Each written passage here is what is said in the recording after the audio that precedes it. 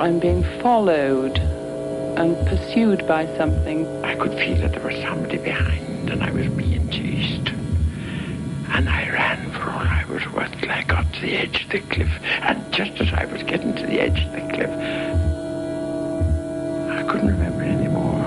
I can see this corridor stretching into the distance. The perspective of it just fading into absolute nothingness. I couldn't remember anymore. I was running very, very fast.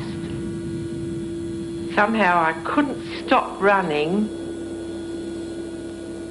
I came to the edge of a great big cliff. And just as I was getting to the edge of the cliff, I couldn't get my breath to call out.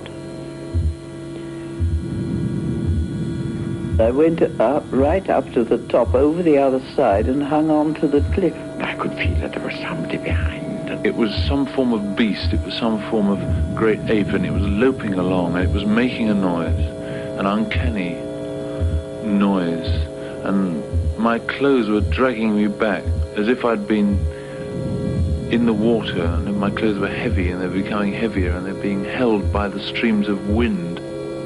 As I ran faster, I seemed to battle against it even more, and it seemed more difficult to stay on this edge. It was very dark all the way round, and it was a very sharp edge. I knew that if I watched and kept breathing properly, I could keep on the top of this ridge. Then I sort of felt myself falling over the cliff. I was falling. Falling over the cliff.